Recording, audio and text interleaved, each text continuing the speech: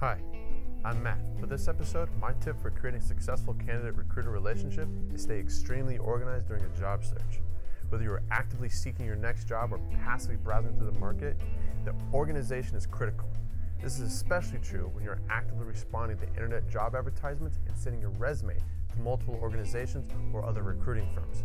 We recommend maintaining a log or a spreadsheet indicating the date you applied for a position, the position title, company, and location.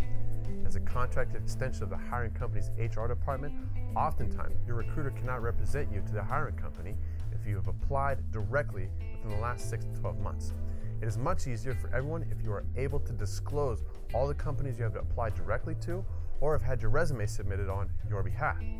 A little bit of organization will save both you and your recruiter time and frustration. The medical management segment of healthcare is a vital part of the healthcare equation. Professionals within this segment will consistently influence the future of healthcare quality and cost, and so it is important to ensure that you are putting your best foot forward when seeking to advance your career. Simply stated, employers are attracted to high energy, motivated, and organized case managers, utilization review nurses, quality improvement nurses, and managers within the medical management arena. This is Matt Tucker, Search Consultant for Carenational. Thanks for watching and have a good day. Now we hope you've enjoyed this video. If you have any questions or comments about what we've discussed here, feel free to leave that in the comments section. We'll see you next time.